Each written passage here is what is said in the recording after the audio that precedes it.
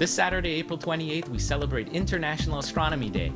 That's when museums, planetariums, and your local astronomy clubs have free public star parties. But what exactly is in store for you if you're looking through a telescope this weekend? Well, looking towards the west, high in the sky with the naked eye, you'll see a brilliant white star. That's Venus, shining at 80 million kilometers away.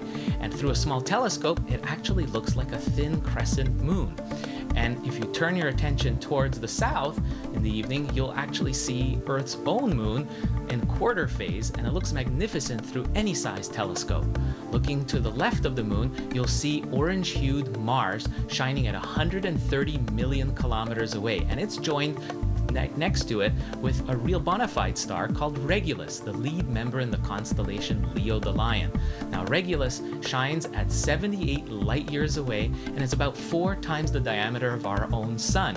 To the lower left of this pair is Saturn. It's yellow in color to the naked eye, and through a small telescope you can see those magnificent rings and even some of its moons. Joining Saturn, right next to it, is the star Spica, the lead member in the constellation Virgo, and it shines a whopping 263 light years away.